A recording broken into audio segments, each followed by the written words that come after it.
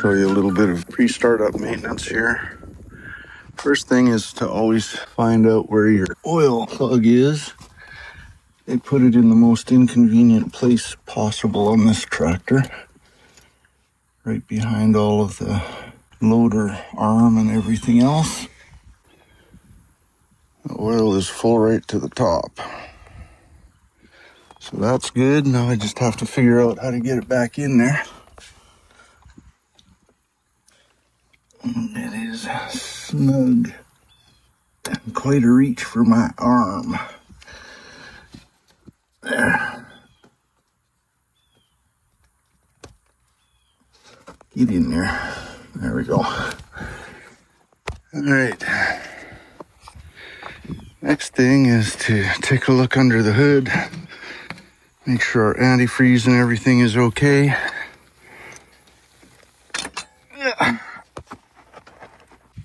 Did I get it? I did. Get that. Oh, she's dusty under there. What you want to do is make sure that there's still sufficient airflow getting through the radiator. We have this initial screen and then the radiator itself behind that. There's also a screen and radiator here for the hydraulic fluid. It doesn't look too bad. At some point before too long, I'm gonna have to give it a clean up though. And I'm already getting into the grease. And this is our antifreeze reservoir here. That looks fine. Battery terminals. I should really give that a little. Make sure that stays on there. Keep moisture and stuff out. Just taking a look down in here. Just looking for any, if there's signs of leakage or anything like that. Make sure that everything's in good shape. Let's take a look at the hydraulic fluid level. This stick is really difficult to tell on it, but I can promise you there's hydraulic fluid showing on it at the appropriate height. So we're good there for hydraulic fluid. I think we're looking pretty good. I really should fire up the pressure washer and give this poor old thing a spray down, but that's not going to happen today.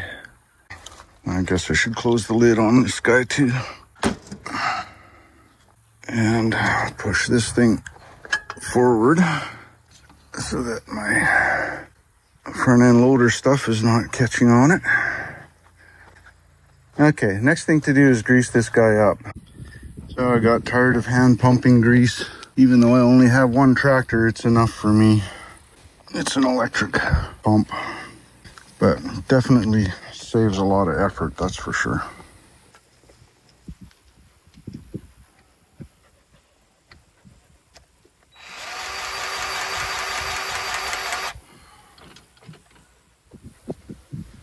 A lot of people aren't as particular about this as I am. I prefer to not be pumping dirt into my grease fittings. So I clean this out a little bit. Give the top of the grease zerk a wipe so that it's clean on the top.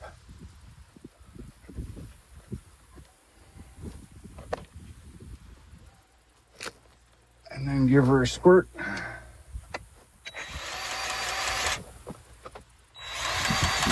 Whoopsie. I think my zerk is plugged. That ain't no good. Let's try down here and see what happens.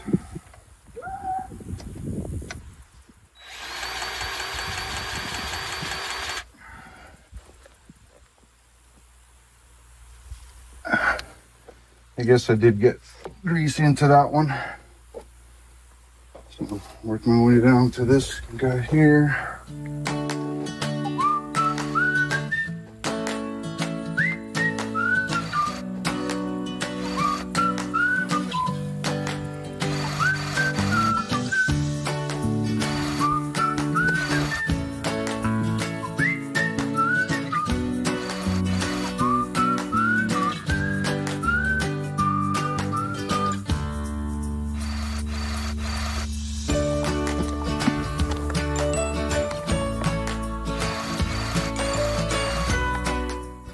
still don't have the materials I need to finish the last piece of work on the trailer.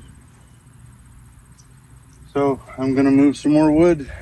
Got a couple pieces in here that aren't very good, but that's okay. I'll pick through it all and haul it down to the sawmill. At least the stuff that the tractor will pick up anyway.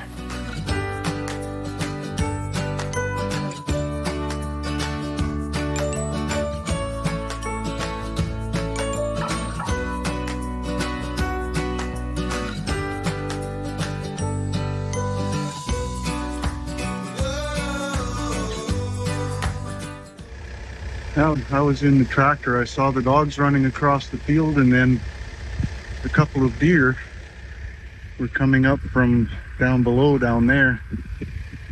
Ran all the way up across the field here.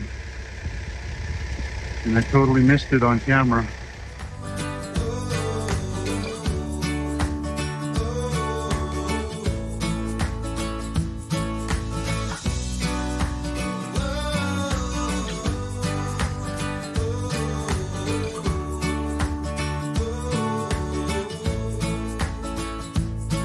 It's garden time. This is Ryan's dragon tail radish. Look how tall that is. Stand beside it. It's got to be a good 4 feet at least. Yeah. So they produce these flowers, but then it makes these, they're almost like beans. I think that's their seed pods, right? Yeah, it's the seed pod. So it's almost like a long string bean or something like that. Ryan pulled one off and gave it to me to taste, and it tastes just like a radish. A little bit spicy, but good. You can kind of see the whole process here. It starts as a flower, then, you know, you kind of get the seed pod starting here. And then it just kind of turns into like a little stick, and it just gets bigger and bigger. Oh, that's something. Get the camera to focus here. Flower falls off, and it starts growing that little stick, and that stick turns into the seed pod. That's cool. Yeah, and every part of this plant is edible. Have you tried eating a flower? No. The majority of them really didn't start like a big root like this one did. So I'm pretty sure it has to do with the soil conditions. Let's see what one of these flowers tastes like. The pod didn't really taste like anything.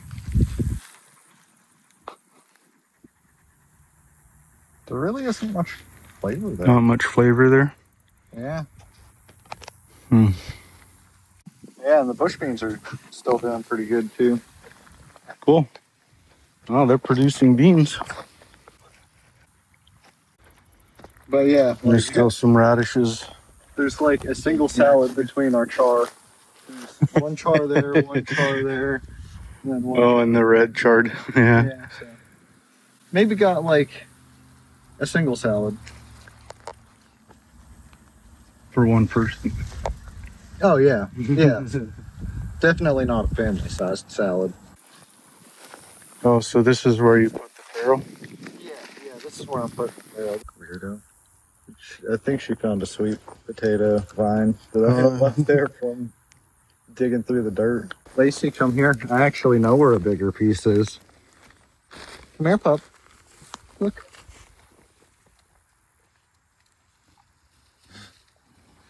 Yeah, that's part of the actual tater, isn't it?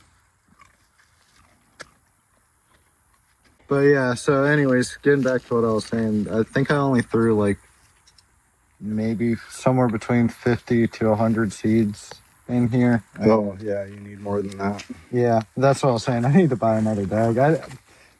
The little pouch that I had said like minimum 200, but I guess I must have tried to grow some earlier in the season or something, because I definitely didn't even have half the package.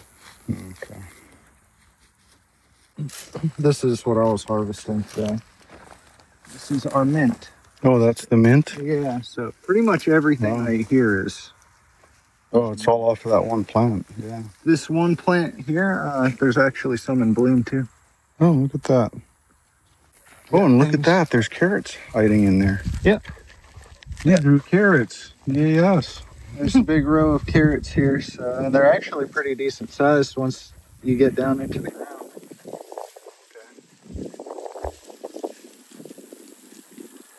So these are the Denvers, the Oma and Opa Santos. Ah, nice. Oma, your carrots grew here. Now we just have to dig some up and see what they taste like. Figured I might as well take a couple heads for some seed. Yeah, good idea. These are pretty flowers. They are, and they're good for helping to keep some of the pests away. Yeah. We just need to find something that squash bugs hate. I know the answer to that. It's called chickens. Yeah. That other rosemary, I don't know where that... Oh, I cut it back already. Yeah, it's cut back down here. We got some rosemary off of that. Actually, yeah. I like that fresh rosemary. That's good stuff. The golden sage is still alive, and for some reason my pineapple sage is the happiest out of all my sages. Huh. Colored flowers on it. Well, it does still have very brilliant colored flowers, but... Oh, this is the sage here? Yeah.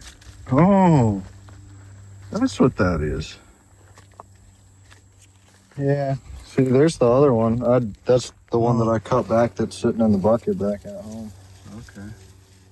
He's coming back. He's even got some flowers on him, too. They even sprouted some out here. Sprouted a new one somewhere else. Yeah. Yeah, and I really don't know why these ones are so happy compared to the other ones. Maybe it's just the simple fact that there's the fabric around them, so like the weeds are kept off them. Yeah.